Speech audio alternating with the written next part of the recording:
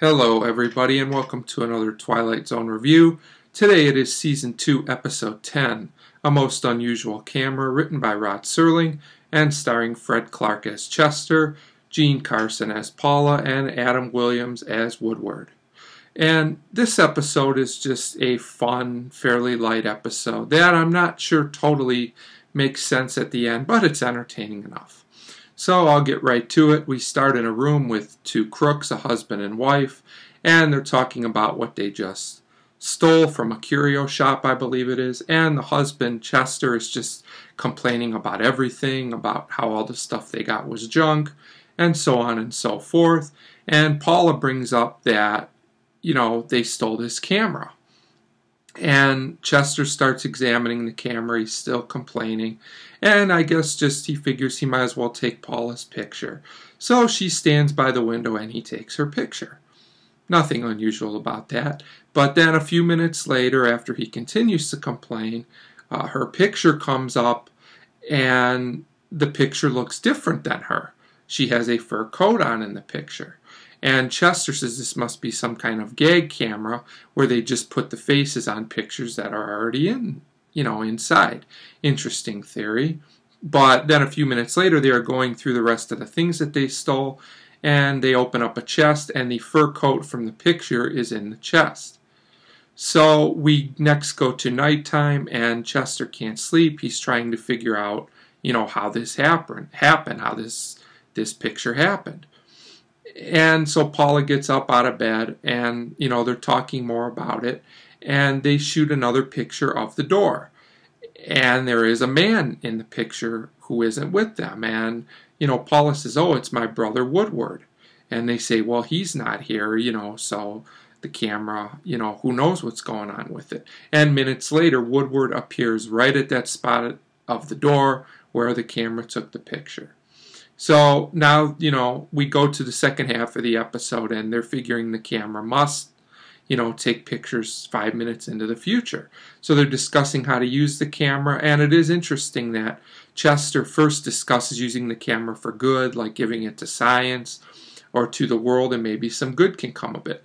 But then Woodward turns on the television and he's watching horse racing, and Chester gets this idea, we'll take pictures of the winner's board before the races happen, and we'll know all the winners and we'll make a lot of money. So they decide to use the camera just for their own personal gain, which was a big mistake. But they actually do go to the racetrack and take pictures, and this actually works. They win a lot of money at the racetrack, and we see all this happen. So, and this whole thing is played more as a comedy than as a drama, and that's a very interesting way to go with this. So we go back to the hotel and we can see that they've won a lot of money, and they're counting all their winnings, and a waiter comes in the room. And what's significant about this is that he looks at the camera and he mentions that he reads that it only takes 10 pictures. So, Chester said, when he leaves, Chester says maybe he's wrong. Who knows how many pictures it takes? He could just be telling us that. And the brother Woodward and Paula, they're not so sure. They say, what if there are only 2 pictures left? And they basically argue about this. And when the brother Woodward and Chester are arguing, they accidentally take a picture, leaving them with only one. So, Chester's upset about this. But when the picture comes out, it's a picture of Paula screaming. So Chester concludes that it must be because someone attacked her, which must be, Woodward, the brother. Where he came up with this logic, I don't know. This is where logic completely goes out the window, and you either go with this episode or you don't. So then Woodward says, well, it must have been you. They blame each other for the reason why she's screaming in the future, and they argue and they fight, and they both wind up falling out the window, and this looks really ridiculous. It doesn't look real at all. And they actually don't show any bodies, which I understand at the time you couldn't, but I don't think this helps the episode any either. So then Paula's upset about what happened because her brother and her husband are gone, but she's only upset for a minute because she realizes that now all the money and possessions are all hers. So for jokes, kind of like rubbing it in, she takes a picture of the 2 men, falling out the window, And then she thinks she's got it made. She's getting ready to leave when our good friend, the waiter, comes back in. And he starts taking all the money. She says, you know, that's my money. I'll call the police on you. And he tells her basically he knows that she's wanted, all the things she's done. He did a background check on her.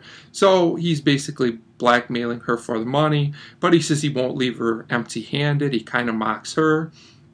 And he looks at the last picture and he says, you know, hey, there's more than 2 bodies here in this picture you took out the window. There's actually 3. So instead of her just looking at the picture like a smart person would do, she goes up to the window knowing, I mean, where would another body come from? And she actually trips over a cord or something and falls out the window. And this looks slightly better than the first time we got this, but it still looks pretty fake. And then the waiter's smiling and he looks at the picture one more time. But you know what? Now he sees a 4th body there. How did he only see 3 the first? Did he just notice there's a 4th one there now? Makes no sense at all. So then if you did notice that, why would you go by the window? But of course he goes and stands by the window. And he falls out the window. And I guess basically that's just how it ends. The moral of the story is, you know, don't mess with cameras. That can tell the future, I guess. I'm not really sure. But the thing is, this episode doesn't really make that much sense, the ending, really. But there's a good lesson to be learned in it. And it doesn't take itself seriously, so you can deal with some of the inconsistencies. I was entertained by this episode. It's nowhere near perfect, but it's watchable and rewatchable. And I give A Most Unusual Camera 3 out of 5. So 3 out of 5 for this episode, Most Unusual Camera. Thanks for watching.